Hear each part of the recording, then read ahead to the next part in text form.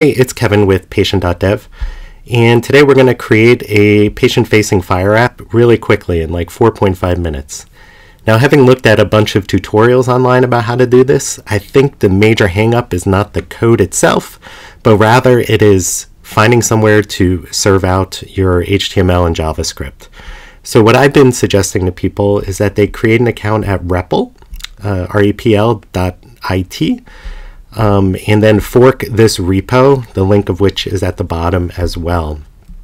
The reason I use repl is it has a place to store files and to be able to fork them and also be able to edit them in real time.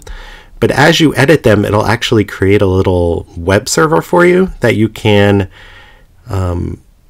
use to register an app. So instead of spinning up a Lightsail instance or trying to figure out GitHub pages, this will just start an HTTPS server that you can plug into, that URL you can plug it in when you're registering an app, so that your app can have a launch.html and then a redirect, because you need those.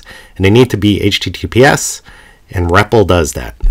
So the next video, if you go to, will show you how to create an account on the Cerner code console so that you can use this URL to launch a patient app.